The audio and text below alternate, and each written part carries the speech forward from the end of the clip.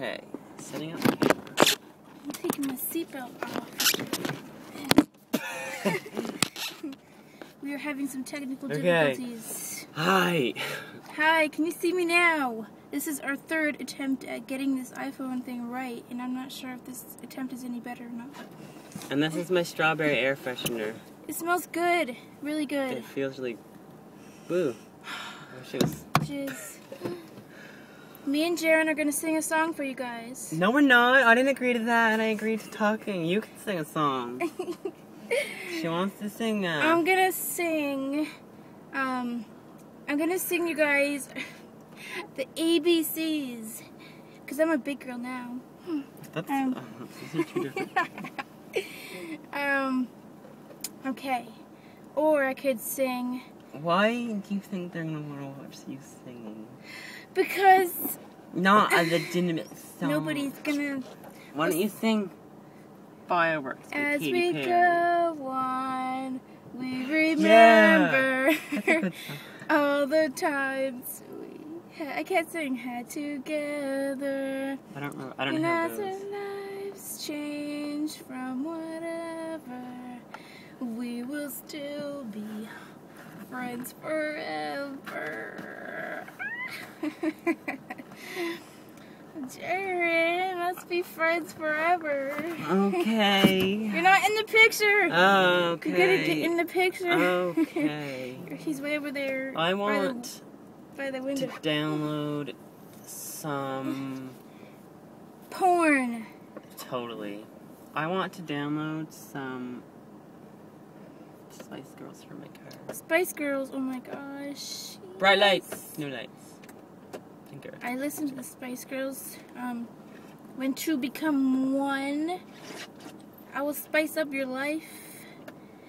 I forget their songs.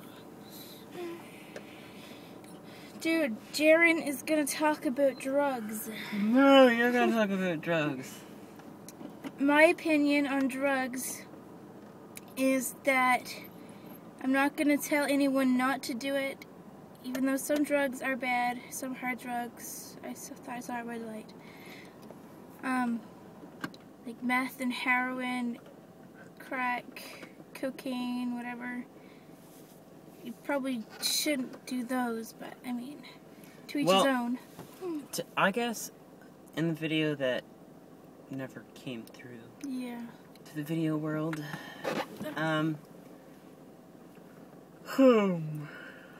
I guess I really just think that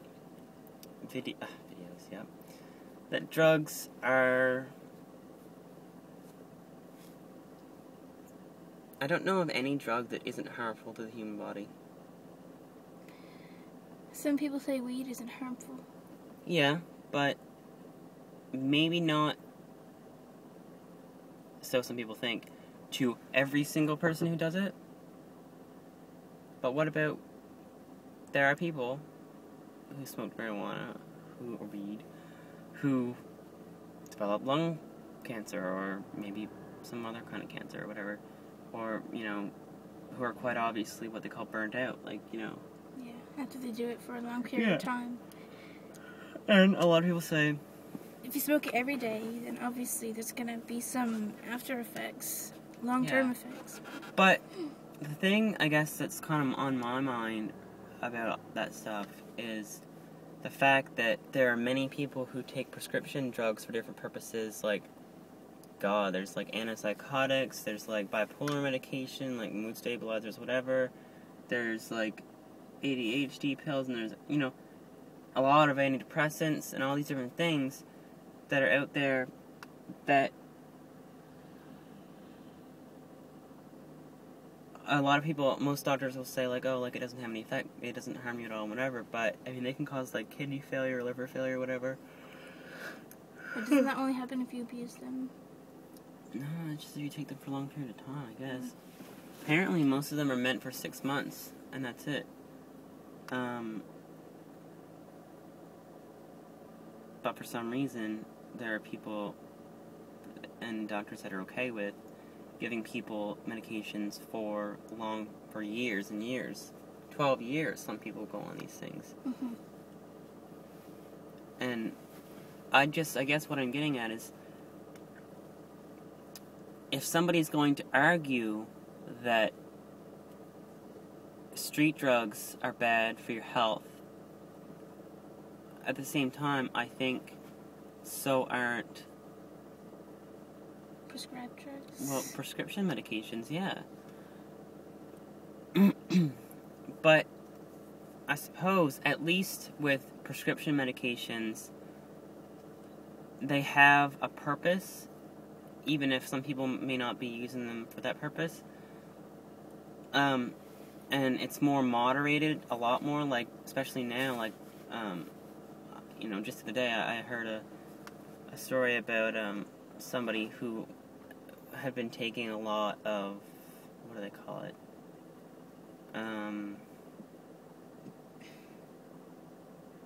God, I got so many pill names going through my head.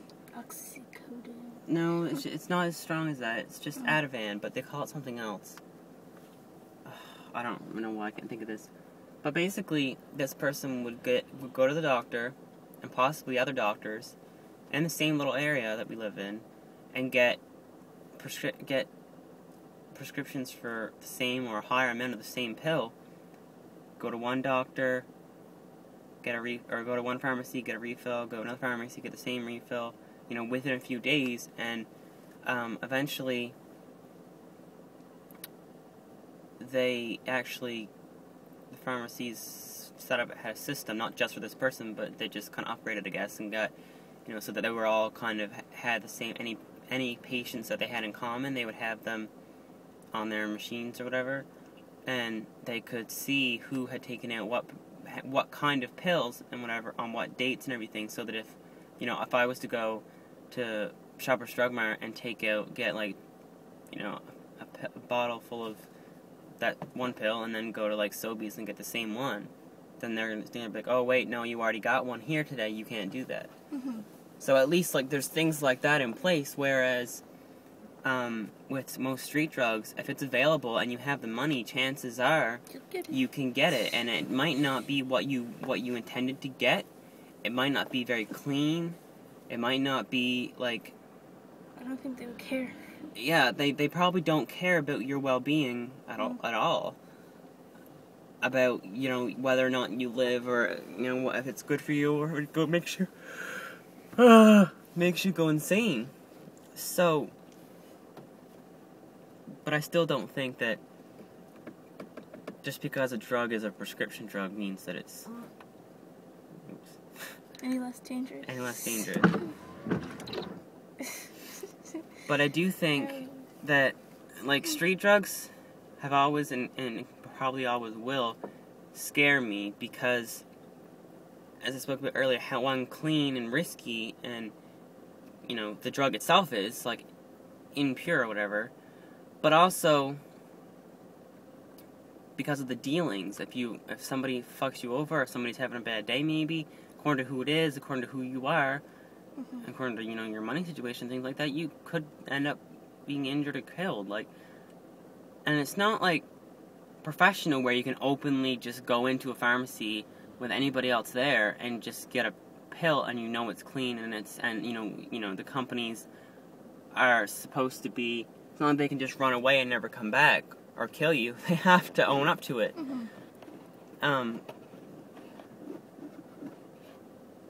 And really, I guess I'm more or less directing why I'm saying that the way I am is because I'm directing it at specific people who say that it's okay and that it's fine and blah blah blah. And I'm just kind of saying I don't think it is. I'm not necessarily saying that just kind of out of the randomness of my mind, like. Yeah. I think. But I have to say, I do think it would be very easy to become very dependent on a prescription drug. Like all those people on intervention. Did you watch that show? Yeah, but especially lately, it seems like a lot of them are very angry and stubborn. Some of them just break down and go right away without any defiance, whatever you want to call it. And then other ones, it seems like they just get right like, what the fuck are you doing this to me for? I don't have to listen to you. I don't have to do anything.